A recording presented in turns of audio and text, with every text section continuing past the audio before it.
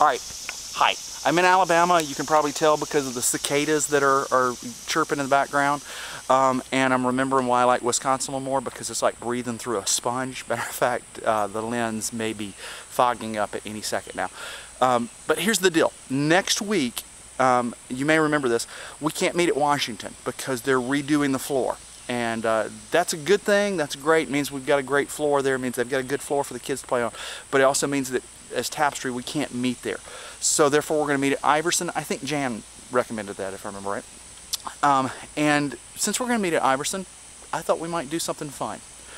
So one, we're going to picnic, because if you go to Iverson, you got a picnic. So there's going to be brats and burgers and chips and other things.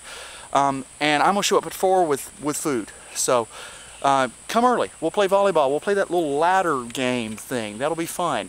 But here's the other thing. 1 year ago in August, we as a group took our first trip to Nicaragua. So it was really the first official thing we did as Tapestry. The church hadn't been planted yet. That was in September. But it's been a year, guys. It's been a year. So therefore, we're going to make some Ebenezers. And for that, I need you to bring a rock. Big rocks, okay? Not the little bitty small things. Grab a big rock. And then think about the things that have happened that have pointed you to God. Something you can say, thus far has God brought me. So bring a rock, be ready for some food, and be out there sometime between 4 and 6. We'll worship at 6, we'll eat before, we'll eat after, and we'll hang out together. Bye, guys.